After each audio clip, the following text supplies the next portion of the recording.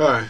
Uh, for the last week here, one of our discussion questions talks about trends in stress for the 21st century, so I want to kind of weigh in on my thoughts here. The first one that I think I'm seeing, and I'm already beginning to see it, is an increase in ageism. A couple of years ago, I attended the Association for Change Management Professionals, and there were a lot of change agents there discussing it, that they were seeing it and having people report it to them. 80 in a survey in 2003, and this was before it started getting bad. Over 80% of people over 60 reported experiencing age discrimination. Results in it results in either the person being unemployed or underemployed, and certainly being forced in out of their employment before they were ready. There were 19,000 complaints on age discrimination filed with the EEOC between 2002 and 2004, and over 21,000 in 2013 alone, so you can kind of see the trend there. Kind of an example of this, executive turns 50 and suddenly becomes the highest paid employee among highly compensated employees. So there's a need for a layoff, and it's the over 50 highly compensated executives that get the layoff, and they're replaced by younger, less expensive executives. And what they do, they end up into a search, and number one, they find out that other stores don't want to hire them at that level of compensation. There's really not much of a market in the middle class stores for executives, so what they end up doing is they end up finding themselves in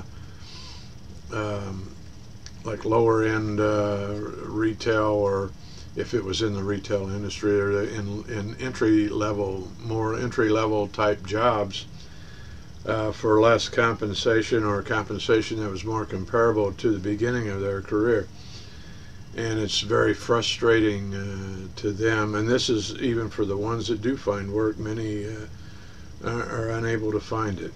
So I think this is a trend. I think we're going to see more of it, and there doesn't seem to be a lot of sympathy for it in the courts.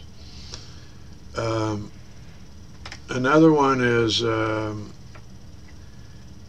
income inequality and the shrinking middle class. And there's a strain on businesses that serve the middle class. Schwartz, for example, recently reported Olive Garden and Red Lobster that were really struggling because they serve the middle class, where a high-end restaurant like Capella was really doing well, and the fast food that cater to the lower income levels continue to do well. In the executive example, where the executive, just one example, executive loses in retail, loses his job due to age, and then finds out that the retail that services middle class is not doing well, so they're not hiring.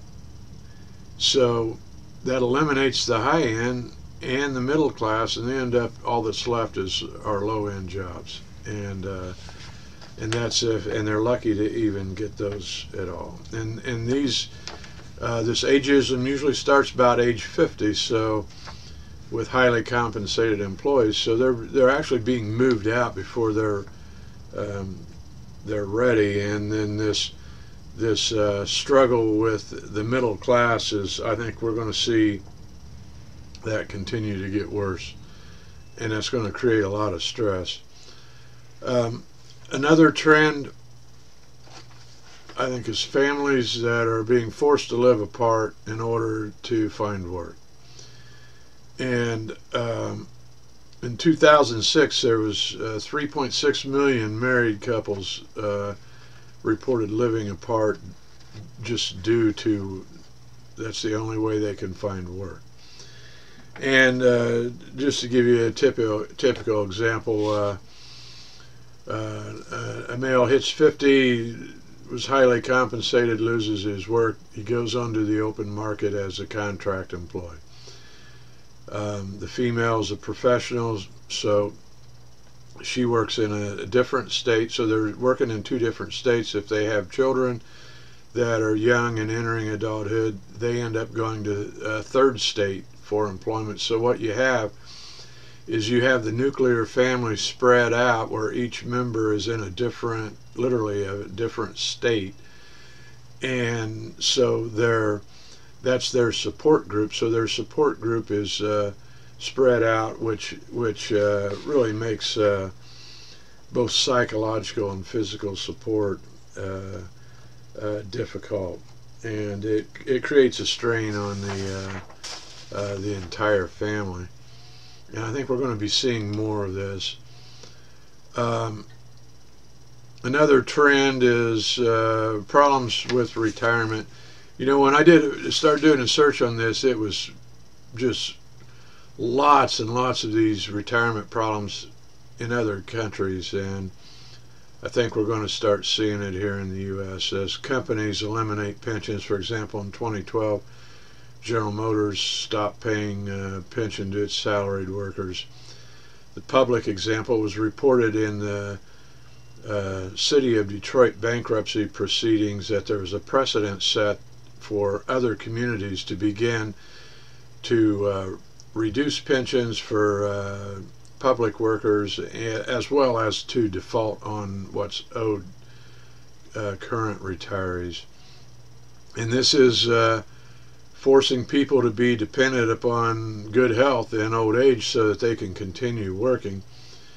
And in addition, with no pensions,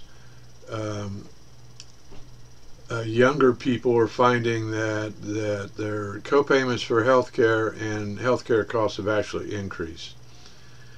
And so more of their income is being dedicated to health care. As they age, that's going to increase as well.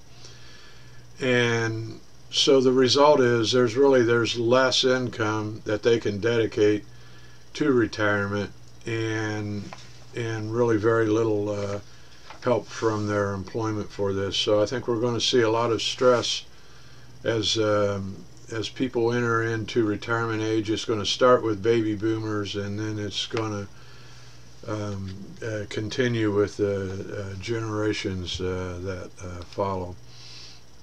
I've got references on all of this if you want to look some of these up. It's pretty interesting stuff, and so this is trends for stress in the 21st century, the way I see it. Thanks.